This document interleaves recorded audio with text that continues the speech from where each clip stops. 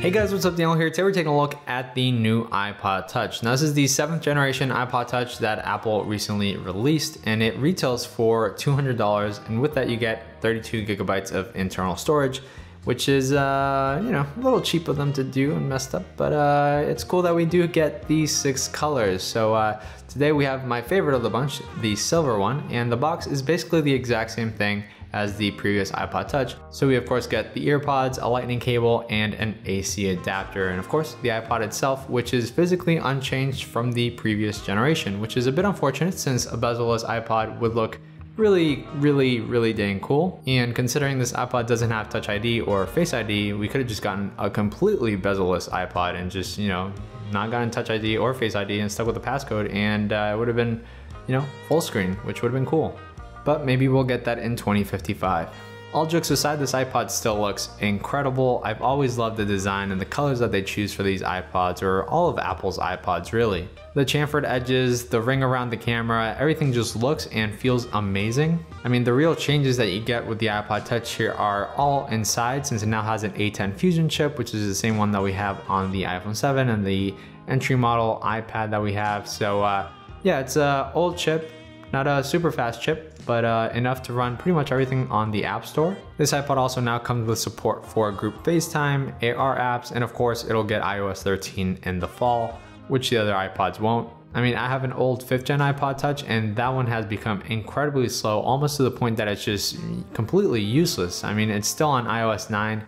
And even that, even if you just try to open something, it either takes forever to open or it just completely breaks down. So, I mean, straight up, if you have an iPod Touch, you love the iPod Touch line, and you just want to see if you want to upgrade an iPod Touch, this is definitely going to be a more capable iPod Touch than your current iPod Touch. I think the biggest thing is that it's a little bit difficult to find a reason to get an iPod Touch in 2019, especially one that Apple doesn't seem to care to really update, because this seems like they were forced to update it just so that it could run iOS 13 and their upcoming AR apps. I mean, one could say that, you want this for music management, and that's, all arguments are fair arguments. It's just that I feel there's better devices for music management.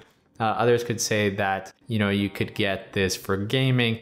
And again, there's better gaming devices for $200. You can even get a $200 Android device that would run some games better than this. Or just get like an older iPhone for about $200 to $300 that is used, and it'll be a heck of a lot more capable than this iPod. Of course, you won't get the nice design of this iPod, but if you're looking for functionality, those could definitely be an option. I personally wouldn't get this for really anything, because for music, I do have an iPod Classic that I plan to upgrade to flash storage in the future. And I just really love, whenever I want to experience some music, using that little iPod Classic. It's just a really nice little thing. So I think there's better MP3 players, better iPods out there for music, and you wouldn't get all the bloatware that you get with the iPod Touch, because there's a bunch of things you wouldn't need if you do need it for music. And for gaming, as an example, I ran some Fortnite on here, and it does run smoothly. There's no lag or issues with it at all, aside from the fact that everything looks incredibly jagged, and you can kind of see it there. The main menu is all shrunken down so much that some of the text is actually just not really legible whatsoever. Then when you're in-game, things are quite hard to see, and it's just not a pleasing experience to the eyes to play a game that is fast moving like this with those jaggedy edges everywhere. So a game like Fortnite, you can run it, it's just not going to be a fun way to play if you like playing that game. On the other hand, we have a game like Hearthstone, which is a nice slow game, and everything runs super smoothly. There was no issues with it whatsoever, and I could actually see myself playing some Hearthstone on this device.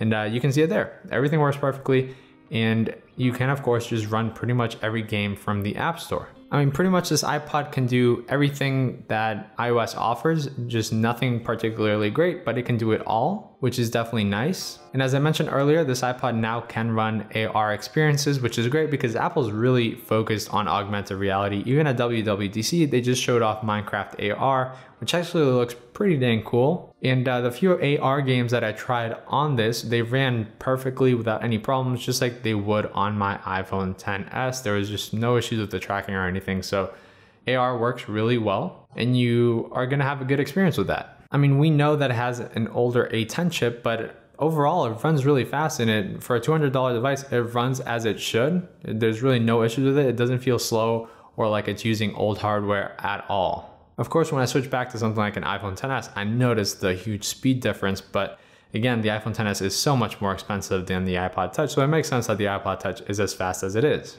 I think one of my biggest complaints here is just that for me personally, it's a really hard device to hold. I mean, I grew up using smaller phones, and as I grew up, I got larger phones, so I kind of grew into these larger phones.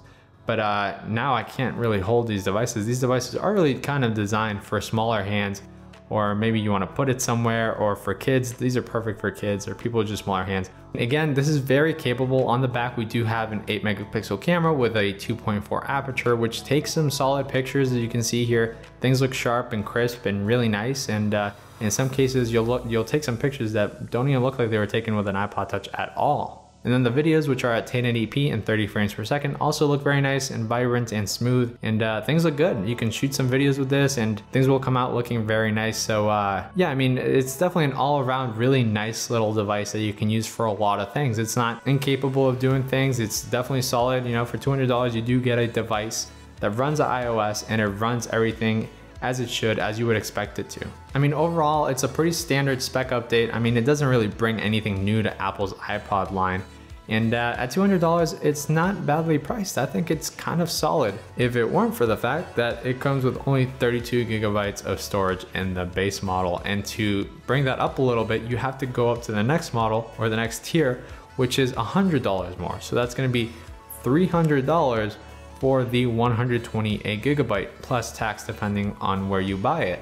And then if you go up another $100 more, at $400, you'll get 256 gigabytes, which in that case, it's not worth it for this iPod. Even if you do get a lot of storage, $400 is it's quite an absurd amount to pay for this iPod. It's just, you're not getting that functionality out of it. You're paying more for space, but you're not really getting that capable of a device for $400. For $400, you can get really good devices nowadays. I mean, sure, they're not gonna be as small or as thin or as pretty as this iPod Touch, but they'll definitely be more capable if you're just looking for a certain feature set. So an older iPhone 8, an older iPhone 7, heck, an Android device, depending on what you need, you can definitely go for those instead of this here if 32 gigabytes isn't enough, because I think where this device works is at that $200 price range. Anything more and you're kind of jumping into other device territory where it just doesn't really make sense to get this, because with tax plus a case, you end up spending a lot more.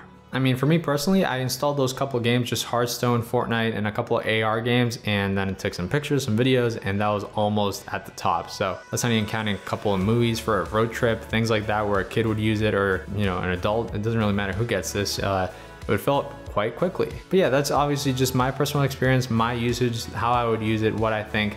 Of course, if you like this device, you're not getting a bad device. It's a great little device. It'll be able to run iOS 13, which is great. The only cons here are really, depending on your hand size, it's gonna be hard to hold. And it doesn't have Touch ID or Face ID, which is a little crazy in 2019, considering every device for a while now has had Touch ID or Face ID. So you still have to put the passcode or just remove that entirely to make it a little bit easier to use. I ended up, after some time, removing it, because I put the passcode at the beginning, forgetting that it didn't have Touch ID.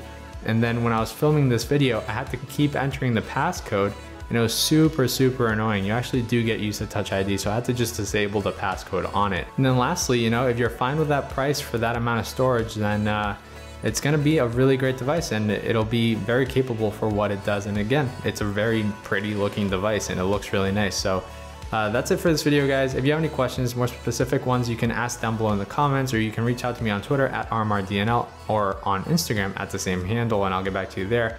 If this video helped you in any way, please do leave a like. It helps the channel a ton. And aside from that, I'll catch you guys in the next video.